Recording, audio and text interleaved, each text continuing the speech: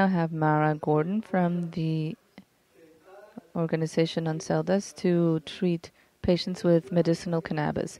They help patients create more efficient dosage plans and to customize treatment with cannabis extract. Her presentation is on practical applications of cannabinoids in chronic conditions. Welcome. Okay, so we're going to be talking about a very dry topic today, but one that many of you are here about, and that is how do you actually do this for your particular loved one's diseases. So the first thing I want to look at here, very, very quickly going to go over the endocannabinoid system, which is simply the cannabinoids that are inside of our body itself. As Zach went over so much before, we have the discovery of anandamide and 2-AG, and there's a possibility of a third orphan receptor, which is known as GBR55. These are the ones that are involved in establishing homeostasis within our bodies and allowing us to have the benefits of cannabis as it works through our bodies, through the different cannabinoids. Next, we have phyto or exocannabinoids, and all that means is the same thing that we have in our body that comes from the outside, and that is plant-based cannabinoids. And the most common ones that we know that come from cannabis is the most. Another one, incidentally, is you have, I don't know if it would technically be a phytocannabinoid, but you have something called beta-caryophyllene, which is found in black pepper and other sources, and it also activates the CB2 receptor sites.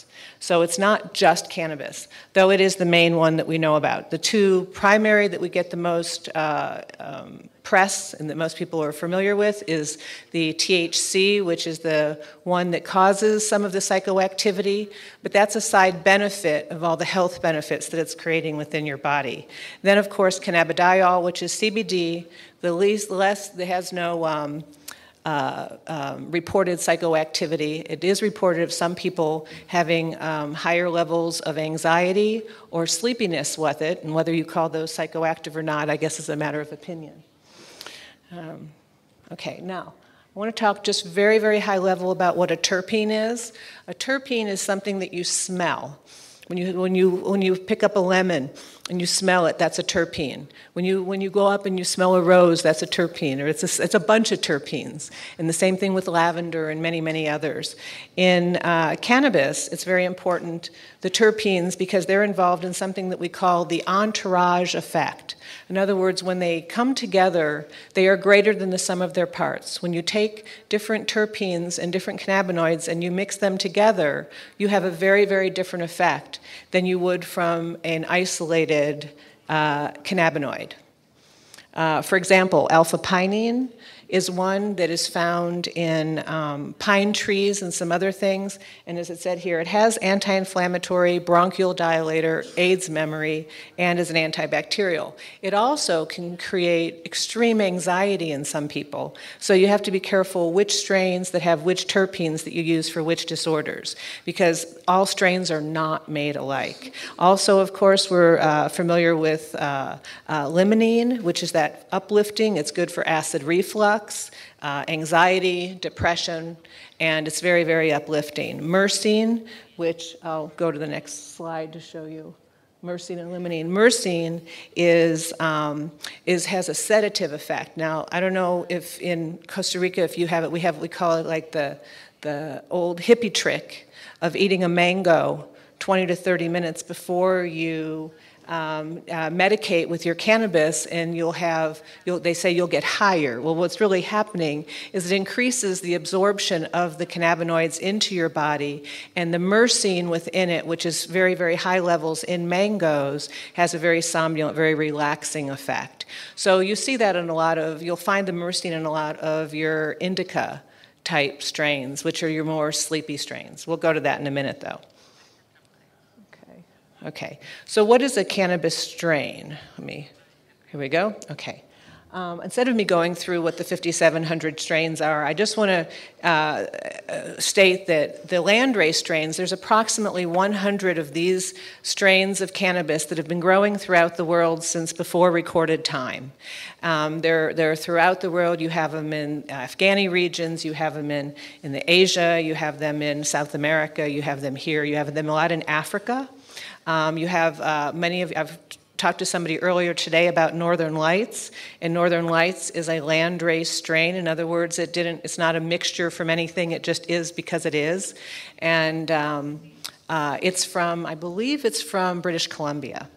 Now, you have of those 5,700 strains that are out there now, the vast majority of those are hybrids. They're a mixture from two or more strains put together. There's a really good source on the internet. It's called seedfinder.eu.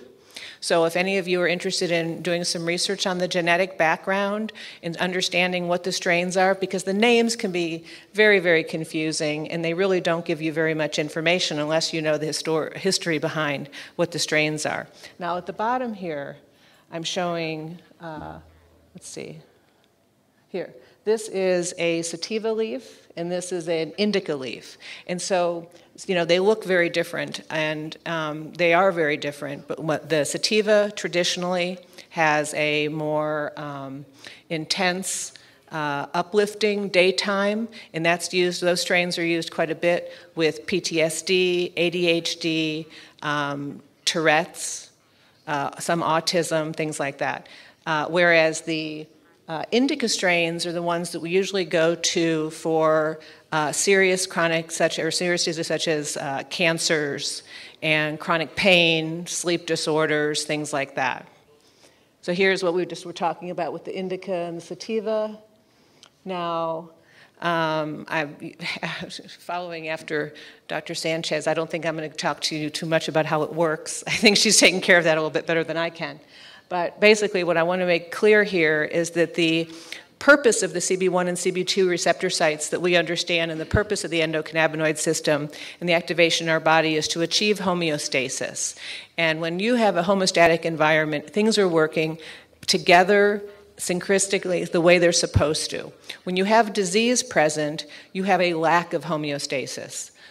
So the part of what's actually happening is the receptor sites, when they're active, they will do almost what they have to do and transform into the system in your body in order to be the most effective to create the result, because they're going to do what they have to do to get this balance back into your body. The THC has more mechanisms of action in medical application, and if the one thing that I leave you with at the end of all of this is that without THC, you're leaving the vast majority of diagnoses and diseases and most sick people without treatment. And I know that there's this big trend towards CBD only, and people are somehow freaked out about the side benefit of psychoactivity, but I still don't understand why euphoria and happiness is listed as a negative side effect. Thank you. Now, THCA is also extremely important for medicinal benefits. And THC is an anti-inflammatory, anti-prolific, and anti-epileptic. We treat a lot of people that have seizure disorders, sometimes from epilepsy, sometimes as a result of glioblastomas or other brain tumors, or even metastatic cancers that have gone to the brain from other parts of the body. And THCA is a very, very effective and very powerful tool in your cannabis toolbox. That is what is found in the raw cannabis before it is heated. The term to decarboxylate the cannabis is to drop off the acid molecule, and so then it's the right size to fit in to do all of its little activation of its receptor sites. But when it's in its raw form, it has a very, very different set of properties, and what it can do is very powerful. In fact, frequently with epilepsy, Where CBD maybe works for a while or stops working, THCA might be what's needed in its place. And in all those cases, and I'll get to that later, you still have to have a little bit of THC. Without going through all these, CBD, of course, is being studied as an antipsychotic, anti-epileptic, and proven to have extreme anti-inflammatory. It's a wonderful, wonderful tool, CBD, for inflammation and to assist in pain, and also in keeping cancer cells from coming back. So once you have somebody into remission, you can put them to a very low THC dose by increase the CBD quite a bit in that, and then they can go on with their regular life without having the psychoactivity that may or may not make them feel uncomfortable. Okay, so there's a couple of factoids here. I mean, there's a lot of I think there's like 100 almost, or about 100 different cannabinoids, and they're being discovered. I think Justin Kander mentioned that they just discovered 7 new. So it's a moving target. Just like we didn't know decades ago that even THC even existed, now we know that there's quite a few more. In addition, there's about the 500. I've heard between 200 and 500, but somewhere in there, of a number of different terpenes. Of course, when the terpenes are combined or combined with the cannabinoids, they become terpenoids, and then they have different properties altogether, but that's another talk. So, okay. This is just a graphic that you can find on the internet that's all over the place. It's a way of looking at to see where the receptor sites are actually distributed within the body. The CB1 receptor sites are primarily in the central nervous system. The CB2 receptor sites are more in the lymphatic system. However, when diseases occur, there tends to be the receptor sites will appear wherever they're needed. Okay. Here's another version of the apoptosis chemical cascade that occurs when the receptor sites are activated. I think I'm going to have to ask Dr. Sanchez for a copy of hers. I liked it better. But what's happening is we know this from the evidence, we know this from the research, that when the the CB1 and CB2 receptor sites are activated, that it does cause this, resulting in the programmed cell death or cell suicide, otherwise known as apoptosis. So, and then Dr. Sean McAllister has been doing quite a bit of research into the ID1 gene, which is in certain cancers, for example, in the brain, liver, lung, skin, thyroid gland, other places where these ID1 genes seem to be present in these different cancers. They find that using cannabidiol, it somehow acts as it restricts the translation of the ID1 gene, and the ID1 gene is responsible for metastasis and cell growth. So by blocking the ID1 gene, you block it. So it has a very different way of working. It doesn't work directly on a cannabinoid receptor site. Instead, it works on, by the way, it blocks another system in the body that's not going to do something negative. Okay, let me go back. Let me say here. And these cancers right now at the bottom that are listed here, I don't know if you can see them all. If not, I'm happy to show later. There's lung cancer, breast, glioblastoma, melanoma. These are ones where there is ID1 gene presence, and that we've started to do some treatment protocols that we're experimenting with very successfully with using a combination of the higher CBD and the lower THC versus some of the other models that we have in our traditional cancer protocols. Okay. Now, on glioblastoma, and these are glioblastoma multiforme, GBMs, this is a set of patients that we have been treating successfully, and I want to just mention very, very briefly what success means.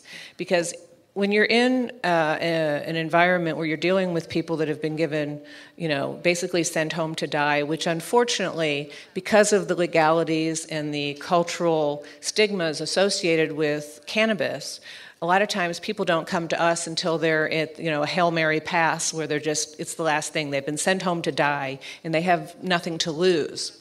The truth of the matter is they should have gone to this first, because then they wouldn't have been in that place to begin with. Thank you.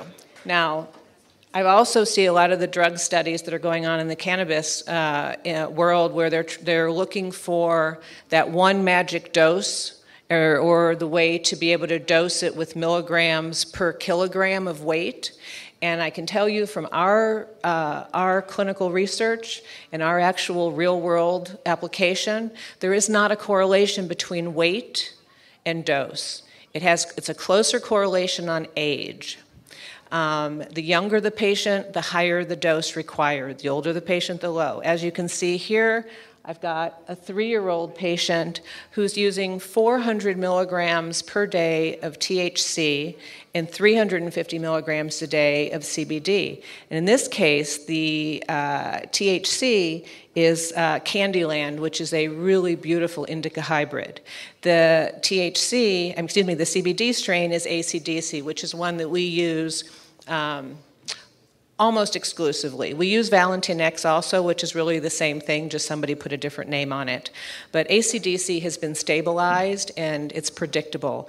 And each time we get it, it comes pretty much the same. And that's what we're always looking for, is repeatability. Because this is a whole plant. And when you're dealing with the whole plant, and it's being grown in an environment where, depending on how close it is to the light, or where it is on the hill, or whether the fan blows on it, it can completely change the chemical outcome of what that plant will be. Where the 3-year-old was on 430 and 350, and the 88-year-old was only on 75 and 30. Now, 75 milligrams sounds like very, very little when you look at this in regards to the female. But if anybody that's familiar with Marinol, the synthetic cannabinoid of THC, I know it has other names, Dronabinol and all these other ones as well, but Marinol is the one that I used to use. It is a synthetic and an isolated THC, and it comes in 2.5, 5, and 10 milligrams. And 2.5 milligrams is too much for some people. So if you have somebody, if you think about it those terms, think about how little that is. And if you have somebody who's on 75 milligrams, that would knock most of the people in this room right on your bottoms. That is a lot of THC. When you take a puff and you smoke, you're getting maybe 10% of that, maximum. Okay? So I think that's important for people to realize, is more isn't always better, and the age is very what's important here. Okay. Same thing here now. Here with the breast cancers, we had these were. Let me just verify. I believe that the second one, the 47-year-old female here, that she was triple negative, which means that she was not hormone receptive, and we were looking at using a higher CBD with her and a lower THC, or in her case it ended up being 1-to-1, but I believe that she was the one that we had on the 100-to-100, and if we had anything higher than that, she couldn't handle it. Absolutely could not handle it. And frankly, when you're titrating or when you're increasing your dose with a patient or with yourself or whomever your loved one is, you want to start very, very low, and you want to increase very slowly, because everybody's system is different, and everybody's going to have that dose that's the correct dose for them at a different place. You know, before I came into this 35 years ago, I started studying about alternative treatments for cancers, and I looked at Linus Pauling's studies and the way that he titrated patients up on his vitamin C, and I kind of took that as a guide. Not that everyone's going to have loose bowels as a result of THC the way they do with vitamin C, but as fact that everybody will in fact have their own level, and what the level. So there isn't a standardization of a particular dose that's going to fit everybody, not even close. Now, these two bottom ones were women that were looking for, we had them on a maintenance dose, and you'll see very, very different. The 35-year-old was what we call a super sensitive, and she's an example of somebody who cannot get up. That is a therapeutic dose for her. Anything higher in life is so unbearable that she has no quality of life. And it's very important when asking a patient,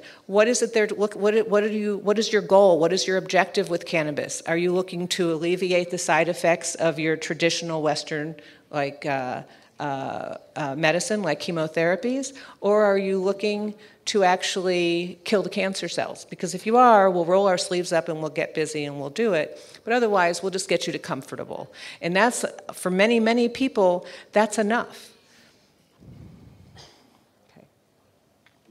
Now, the actions in epilepsy of THC is that activation of the CB1 receptors that shorts out the calcium ion pump on the presynaptic neuron. This, who cares, right, at this meet here?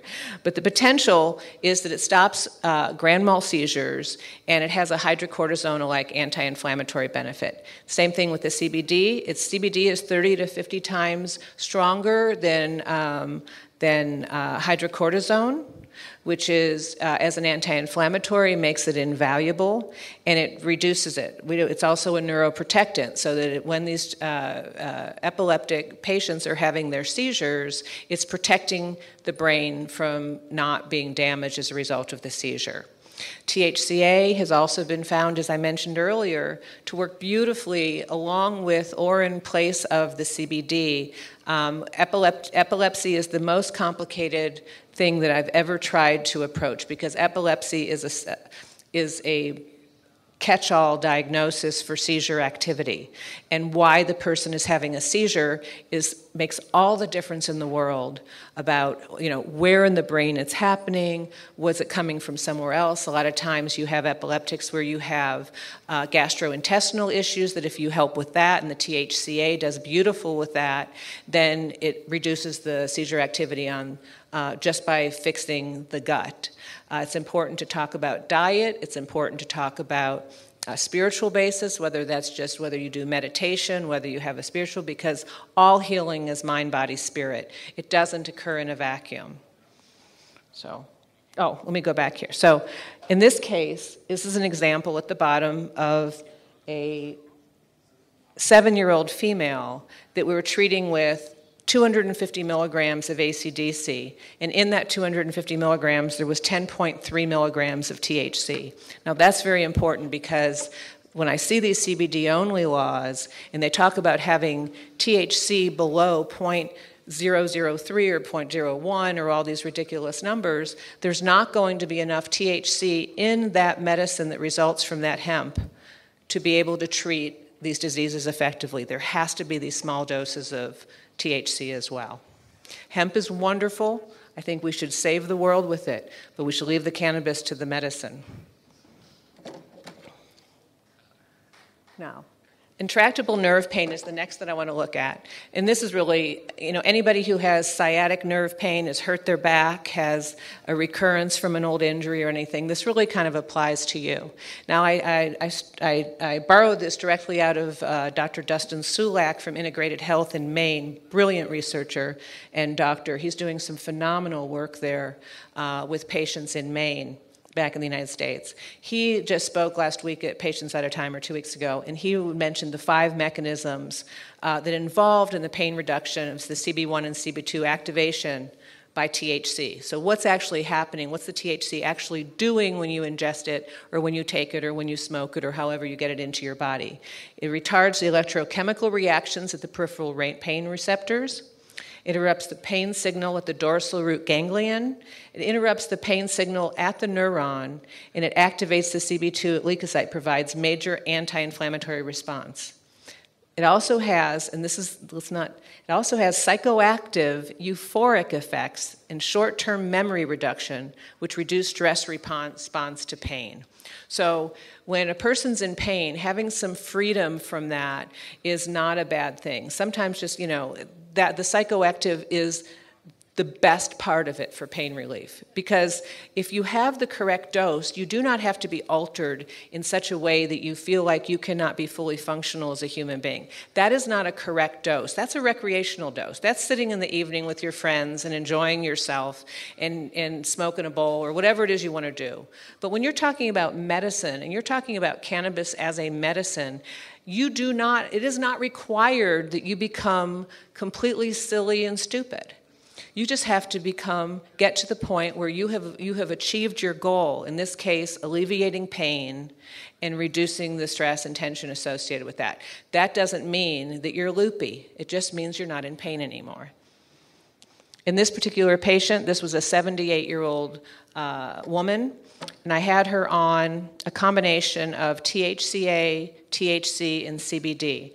And now one thing I want to show you in my next slide, and I apologize, I don't think you're going to be able to see it very well, is how we achieved that. Here was the first medication that we gave her. It was called Swiss Gold. It's a higher CBD strain. In this case, it was 0.69%, or in other words, there was 6.9 milligrams of CBD per mil and 0.07 or 0.7 milligrams of THC per mil. In this case, the milligrams and milliliter, or the grams and milliliters, are pretty much interchangeable. So here's the dose that we were giving. We had her on an initial target dose of 15 milligrams of CBD. Now keep in mind, she's 78 years old. Okay, so we had her on that, and then we had her taking that through 3 doses a day, in other words, 5 milligrams 3 times a day. And through that, she was able to get an additional 1.5 milligrams of THC. We also wanted her on the THC, and that was from another strain that we had created. Same thing, THCA, we wanted her on 15 milligrams of that is the target dose. She received 3.8 milligrams of residual THC that was in with the THCA. And as a result, once I look all this together, bunch of math, and I'll just read to you. She ended up having 15 milligrams of each of those as we required, and she had a total of 5.3 milligrams of activated THC. And she's a very, very happy woman. She reported that she hadn't slept in over 25 years, more than a couple of hours, and only at the most exhausted point of the night previously, and now she's sleeping like a baby. So now I look at insomnia. Insomnia is THC. This is how it works for that. More of the indica dominant strains, as we talked about before, because of the myrcene, the myrcene in there. There is less of an opportunity that there's going to be alpha-pinene or limonene and things like that you want to look for strains that don't. If they have lemon in the name, use them for daytime. Don't use that at nighttime because it might keep you up. Also, we don't recommend sativas in general for night unless we're dealing with, like I said before, PTSD, things like that. The THC activates the CB1 receptors and the CB2, and then it also has the anxiety, which it slows down the neural responses, it slows everything down, and it also creates a sense of ease. The CBD mechanism of action, we don't really understand exactly, because some people it makes very awake, as well as some people making it sleepy. In this case, we were treating a 60-year-old gentleman, and he was on a strain called Granddaddy Purple, and which, by the way, is one of my favorite strains. The same way I say don't use lemon at night, don't use the purples, not much during the day unless you know what you're doing, but you want to go to the purple strains and now purple is something that happens from cold, but there's a group of names of strains like Grape Ape, Purple Urkel, Granddaddy Purple. I mean, there's a bunch of them out there. And if you look at the genetics back on seedfinder.eu, you'll see that most of them come from the same genetics. Some people say Brett Bogue, some say Ken Estes. I'm just staying neutral and just saying I like them. So anyway, so this gentleman was on 25 milligrams of THC and no CBD at bedtime because in his case it did made him too hyperactive. Now, hypertension is very controversial because it works for some and it doesn't work for others, and we still don't know exactly why. We know that it causes the vasodilation of blood vessels, and it lowers the blood pressure through that. It also obviously releases stress and blocks the production of the acetylcholine and slows down the neuroactivity at the synaptic cleft. We have a 57-year-old male who came to us about to have to go on disability from his job. And his job was sitting at a desk. He was a computer programmer. but his hypertension was so severe that his doctors were recommending that he become fully disabled and not work again. We started him on 30 milligrams of THC, 13 milligrams as a result because of what was in the strain of CBD, and this was in an infused olive oil. Now I'm going to show you here how we accomplished this. The very first strain he tried was called cotton candy diesel over here. And let me stress at this point, the reason we know so much about our medicine is because we have everything tested. We test the flowers, we test the infused oils, we test the extract, and we test each and every batch. We don't just do it once out of the flowers and think that we can know forward for the rest. Every time we do it, even though we do it the same way every time, we still retest it because there could be 1 degree temperature difference, maybe the wind was blowing, maybe the humidity was different, whatever it is, we want to make sure so that we can collect this research and get this data to do a better job of predicting what's going to work for each and every person. So when I say we know that it was 5.3 milligrams, we know that because we literally weigh the medicine down to the 0.001 and to know exactly what's in it after we get our lab results.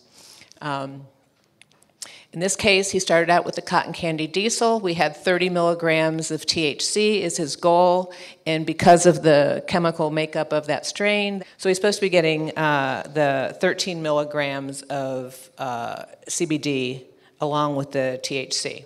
Now, after we had run out of the cotton candy, we didn't have any more, and we couldn't get any more. And so we had to go to recreating the medicine that he was taking by combining 2 other strains. You can compound it. When you know what's in them, you can mix them to create the response you're looking for.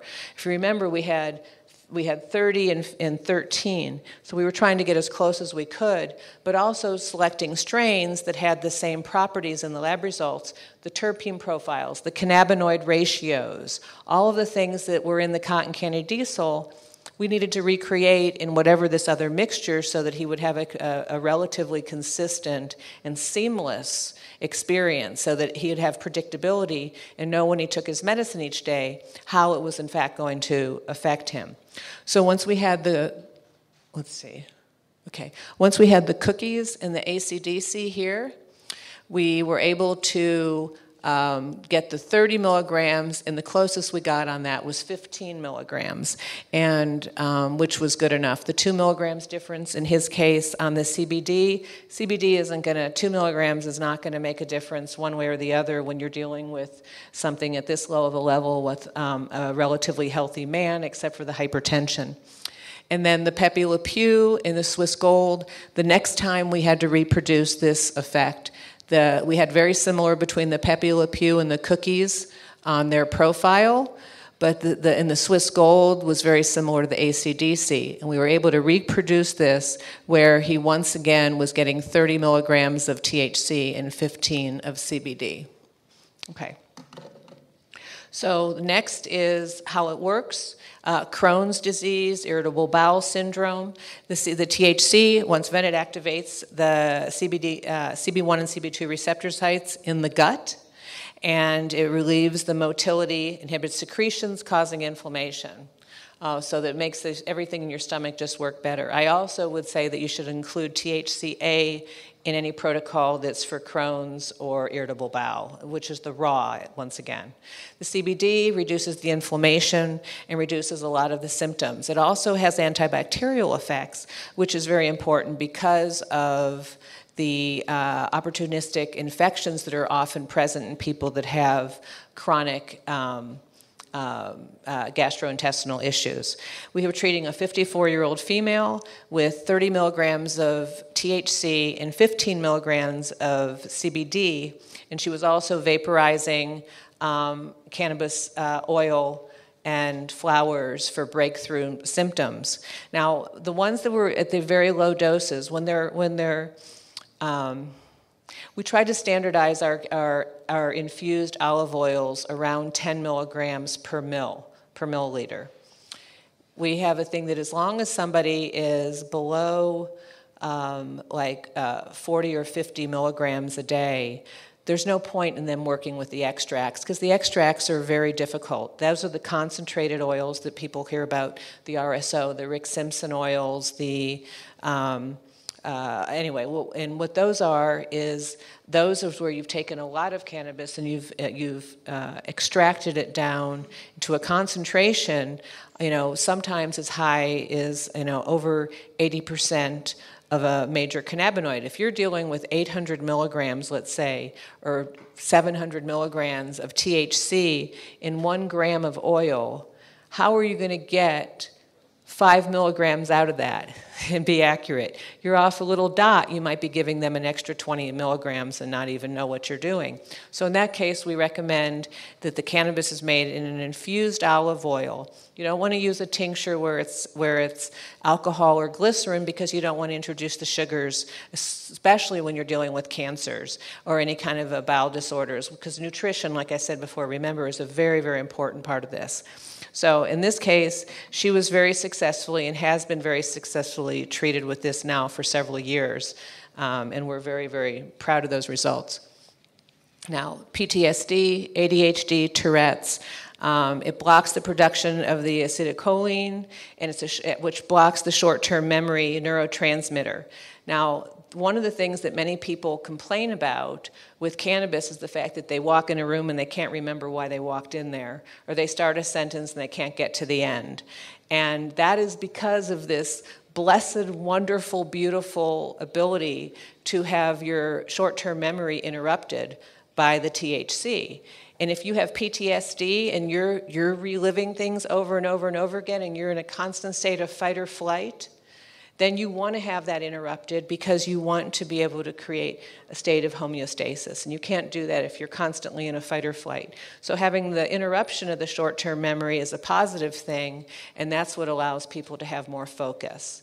Now, there's a supplement called acetylcholine, and it is available. You can order it online and start out with 250 milligrams, and you can go as high as 2,000. It doesn't have any negative side effects, and it actually replaces what is diminished from this, so that if this isn't your issue, or if somebody you love is on it at a very high dose for cancer treatments or chronic pain, and it's the difference between success and failure, them feeling like they're not paranoid and like they don't understand what's happening around them. Introduce the acetylcholine and it might make a difference in their success. In this case, this was a woman that came to us with PTSD. She didn't actually come with PTSD. She came with fibromyalgia.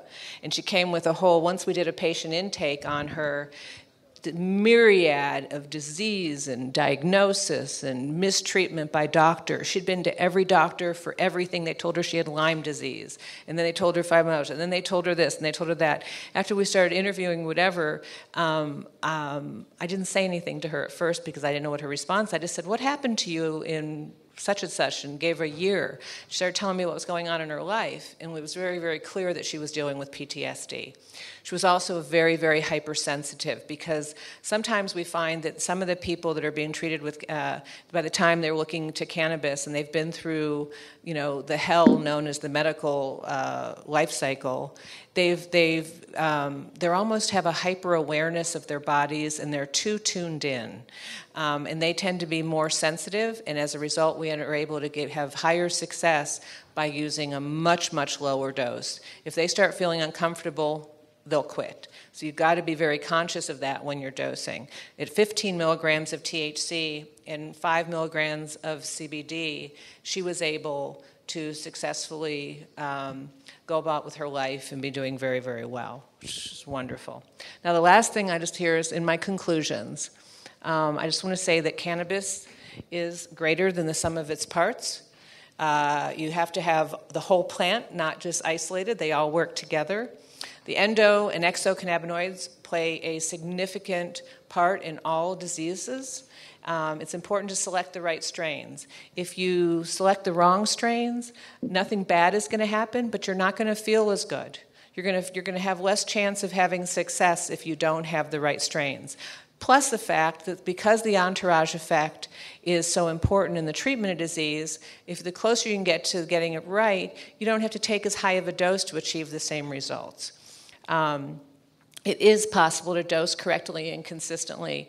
It is, if you have lab-tested medicine by a reliable lab that's using state-of-the-art machinery and knows what they do, and they have trained technicians, and you know what's in your medicine, you can do it over and over again, even if you have to use actually different medicines to achieve the same results. We can create individualized treatment plans. Your doctors can work with you to do this. Hopefully they'll be educated at some point to be able to do it. Separating the THC and the CBD doses also greatly influences the results. Instead of having them together in the same plant, in some cases you can. In some cases you can put the medicines together. But in most cases, you're able to keep your doses far lower when you separate out not separate them out from the plant as in an isolate, but when you separate a high THC strain from a high CBD strain. And then all cannabis must be lab tested. I mean, that's just, as far as I'm concerned, to not lab test for, forget heavy metals and pesticides and all those things. Those are take for granted. Of course we need to know if those things are in there. But to not know what you're taking in your medicine itself, to not know how it's going to make you feel, I'm not willing to live in those circumstances, and I'm a patient myself. I want to know what's in my medicine, and I want to know exactly how I'm going to respond, and I want to know how much I can take so that I don't have any surprises.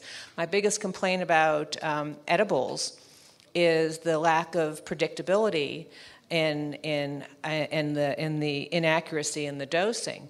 If you know what you're taking and you know how it's going to affect you, you can plan your life. You can just have a life, and this is just one of your medicines. And then the most important conclusion here is that without THC, most diseases would not be treatable with cannabis. And to not include THC in the discussion is to leave the vast majority of the population sick with no hope. Thank you.